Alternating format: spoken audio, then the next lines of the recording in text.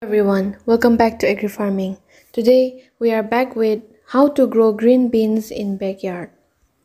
Green beans are moderate and can also be grown in a simple way at the summer and autumn.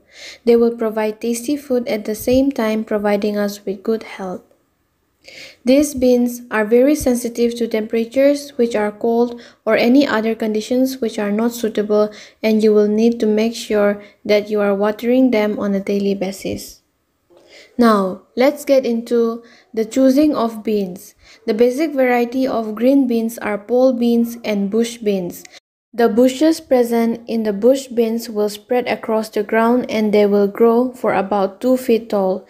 The bush beans, which are white, will only produce one harvest at the time of the growing season. They are very much easy to grow and also not require tending so much.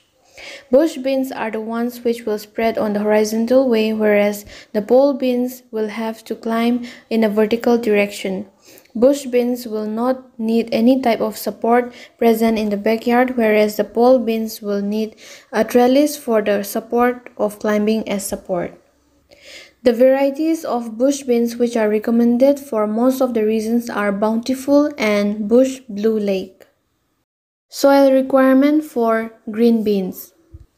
Green beans will survive in the soil which is loamy. So, if your backyard area has the clay soil which is heavy or the soil which is sandy, you will need to make amendments to it by the addition of organic material prior to the plantation of your green beans.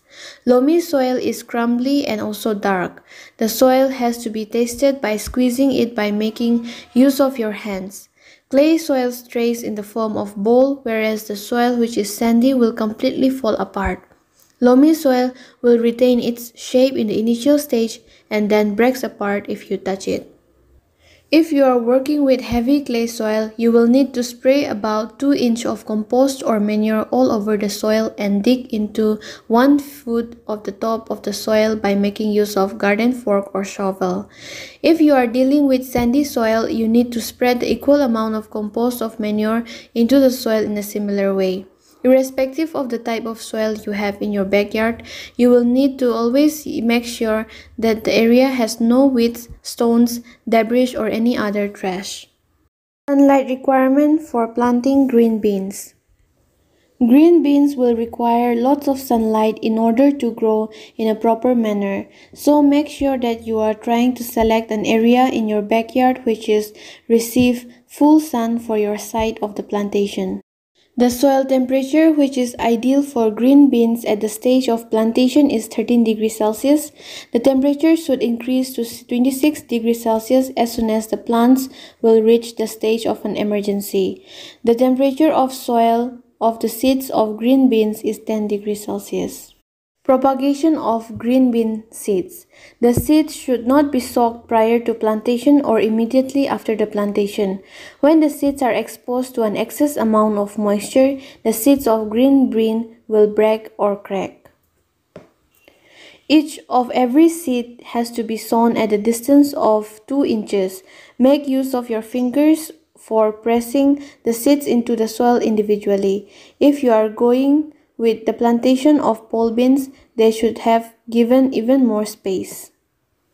It is better not to sow the seeds in indoor location as the green beans will not survive when transplanted in a good manner. The seedlings will have very less time to survive after transplantation. Water requirement for green beans. Watering of green bean plants has to be done in morning. They should not be watered during the rainy season or cloudy weathers. The watering should be done on the days which are sunny so that there will be no chance to the moisture to soak the foliage. The plants have to be given 1.5 inches of water on a weekly basis. It is always suggested not to water the green bean plants in the middle of the day as there is a chance of evaporation. Now, let's get into the intercultural operations for green beans plantation. The wood chip mulch or even straw will work in a good manner with the green beans. Mulch will help in the prevention of soil from becoming too much cool or warm. This will also help to retain the moisture in the soil. The mulch has to be applied for at least 3 times over the plants after you see that the soil has begun to warm up. Other types of mulches which are good will be like untreated lawn clippings or withered straw. Always make sure that you are using grass clippings so that they will not consist of pesticides as mulch.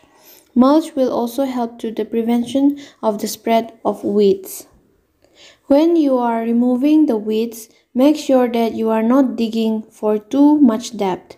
The root system of green beans is shallow and hence if you dig deep into the surface of the soil it may cause damage to them. Make sure that you are not starting to weed when the foliage appears wet as it may cause the risk of disease to it. Nutrient requirement for green beans. Green beans will not need a plenty amount of nutrients, but a little application of fertilizer will help your green bean plants to grow in a better way. You can make use of shovel to add the fertilizer into top 4 inches of the soil. The fertilizer, which is in the ratio of 10:20:10, will be perfect as it has high content of phosphorus than the potassium and nitrogen. Hence, it would be perfect for the plant to grow. If you tend to choose a fertilizer which has high content of nitrogen, then your bean plant will give rise to lots of leaves, but it will have very fewer beans. Make sure there is a good amount of organic content on your soil so that it will help to grow your green beans healthy and fresh. High content of phosphorus than potassium and nitrogen is important choice when applying nutrients to your soil.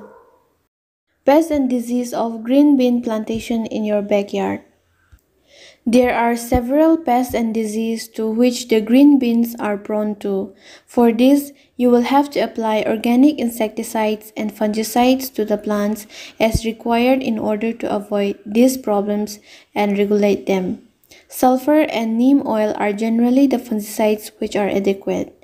Green beans are mainly attractive to spider mites, cutworms, aphids, and Japanese beetles and are mainly weak against the mosaic virus and white mold.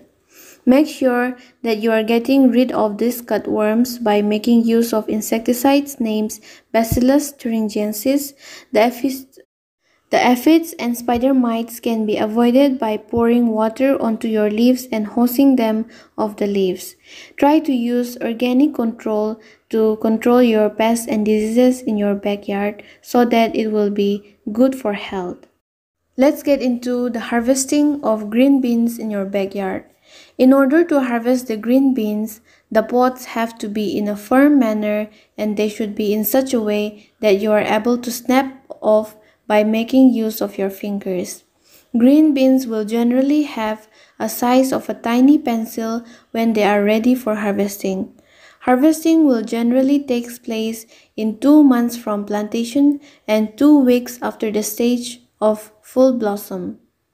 If you give too much time for the beans to reach the stage of maturity, the pods will become more and more stingy and there would be a development of tough external skin. Always remember that the seeds present inside the green beans should never be allowed to develop completely. If so, the seeds present internally will become hard. So, harvest your green beans before it reaches its full maturity. Now, let's get into the storage of green beans which is harvested from your backyard. The harvested beans have to be kept in a container which has airtight lid and stored for about a week in refrigerator. You can freeze the green beans for approximately 6 months.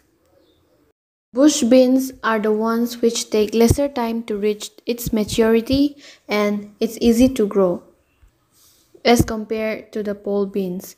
But the pole beans will be impressive in terms of appearance in most cases. For growing pole beans, you will need to go for the installation of trellis for your pole beans so that they can climb. These trellises are like wooden, like this, garden trellis, cattle panel, etc. That's all folks for today. Hope you enjoyed the video. Please like and subscribe to this channel and please ring the bell button to notify you whenever new video is uploaded. Thank you for watching.